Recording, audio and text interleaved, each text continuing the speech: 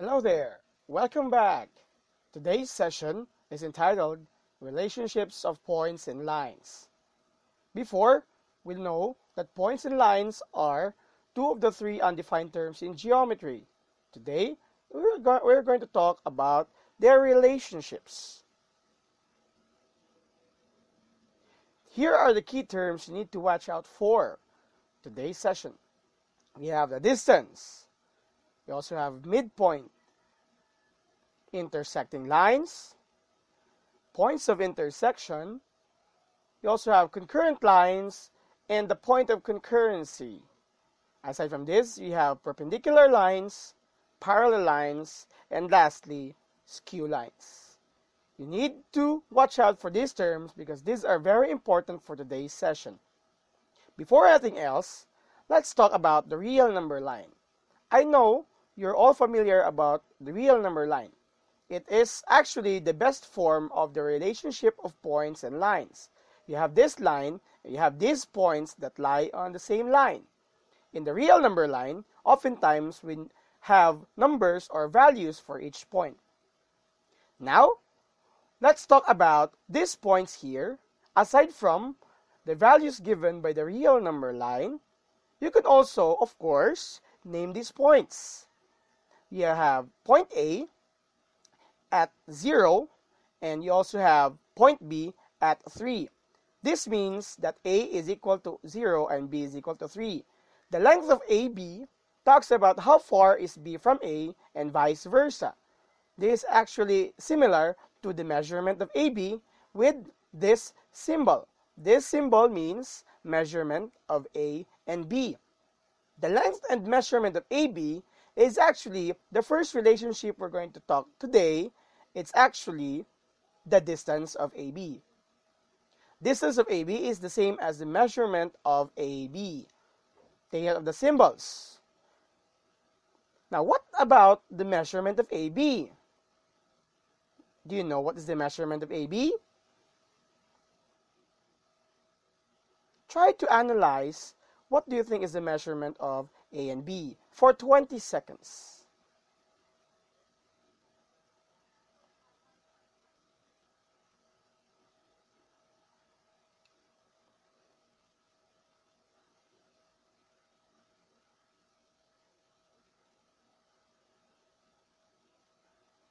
Time is up.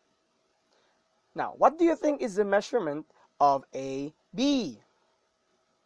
Any idea? Yes, you're correct. The measurement of AB, or its distance, is actually 3. Now we know that the measurement of AB, or its distance, is 3, but we don't know how. Do you have any idea? Well, those are good ideas. Probably you said 0 plus 3. Is it really 0 plus 3? Or is it 0 minus 3? Let's find out.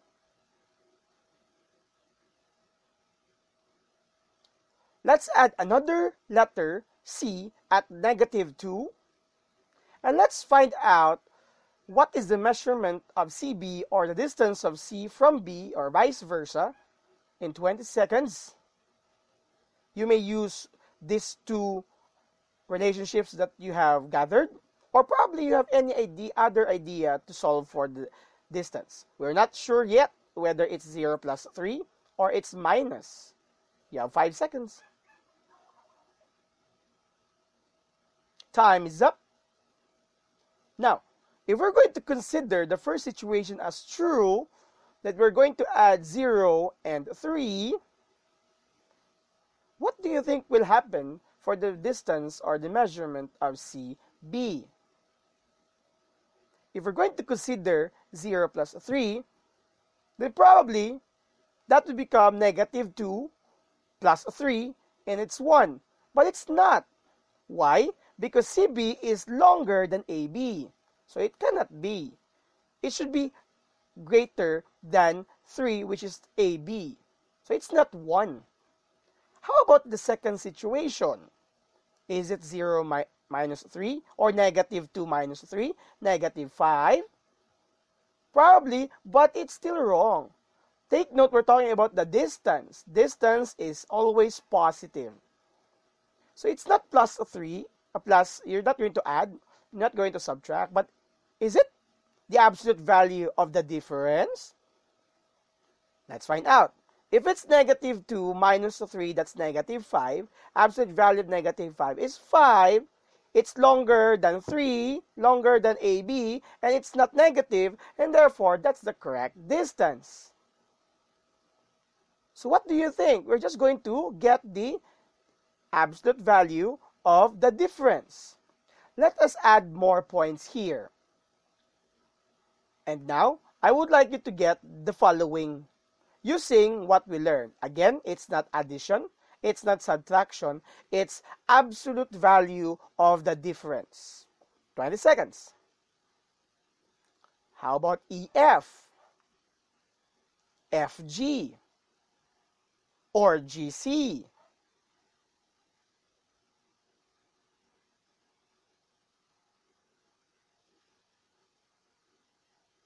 Time is up. Let us use the same thing we did earlier. It's not plus, it's not minus, but it's the absolute value of the difference. For EF, is it 2? Negative 3 minus negative 1. That becomes negative 3 plus 1. Negative 2. Absolute value of negative 2 is 2. Correct. How about FG? Is your answer 3? Let's try. Negative 1 as F minus 2 as G. Negative 3. Absolute value of negative 3 is 3. That's also correct. How about GC? Negative 2 minus negative 2. That's 2 plus 2, 4. Absolute value 4. Very good. However, you can still count. Look at G to C. You can jump 4 steps. F to G, 3 steps. E and F, 2 steps. So shall we accept it? Absolute value of the difference? Yes. That is how we are going to compute distance. Absolute value of the difference of the values of the points. Aside from distance, our second relationship is actually called as midpoint. I'll give you situations here so that you would know how to define midpoint, what the midpoint is. If the midpoint of FB is D, which is actually 1, if the midpoint of EF is C, which is actually negative 2, and if the midpoint of AB has no particular point, but actually measured as 3 halves, or 1 and 1/2, or 1.5, I want you to define what is a midpoint.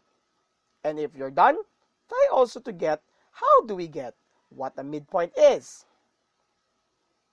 You have 20 seconds. Look at these situations. If these situations are true, what is a midpoint? And how do we get a midpoint?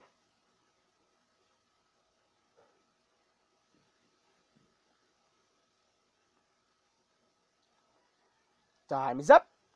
So how do we get the midpoint now? But first, we need to know what is a midpoint.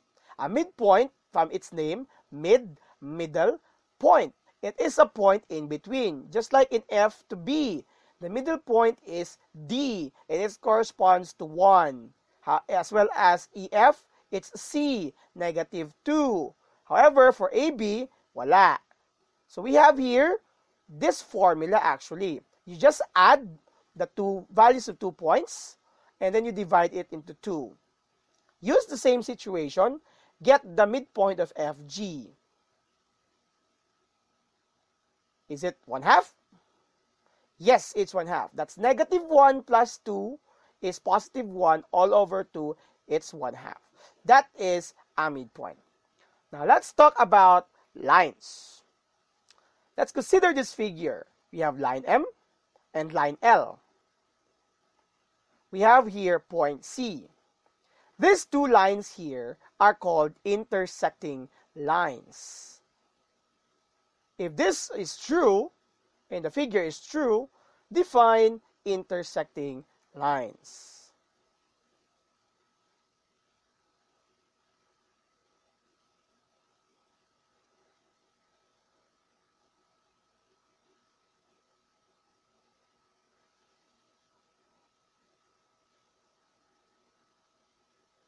Time is up. If this situation is true, intersecting lines are actually two coplanar lines that intersect. They are two lines on the same plane and they intersect. Point C, the common point of both lines, is called the point of intersection. How about if I will add another line here? Let's say line L, passing through the same point C. Now, they're not just called intersecting, but they are called concurrent lines. In 20 seconds, define concurrent lines.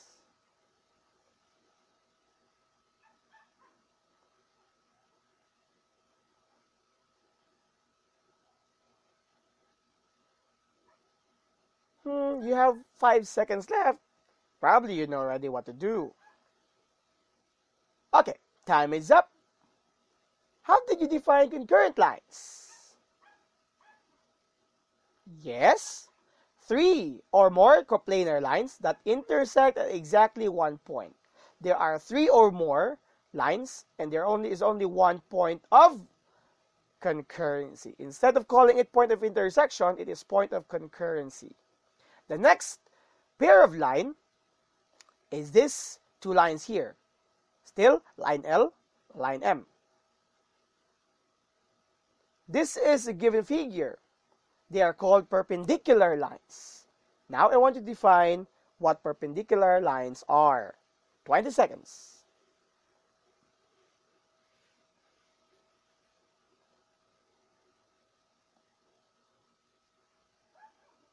Notice the box figure. Probably it means something. Time is up. Actually, perpendicular lines are also intersecting lines, but they have a special relationship. They intersect at a 90-degree angle. That box there is a symbol for a 90-degree angle, which you will know later on in the next session. Our second to the last pair of lines, or group of lines, is this 3 lines here. Let's say we still have L and M.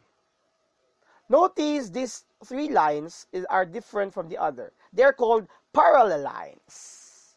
If these 3 lines are parallel lines, what are parallel lines?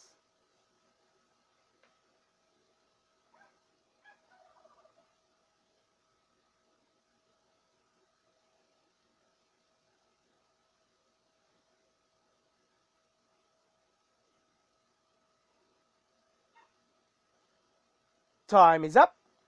Now, what do you think parallel lines are?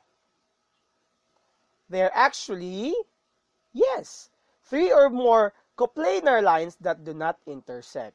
They are still on the same plane. However, we also have lines here, such as this.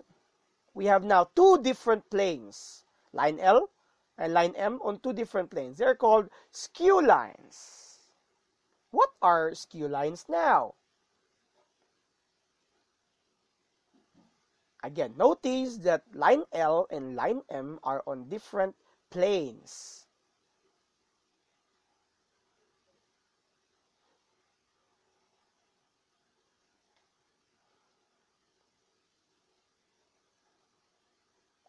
Time is up.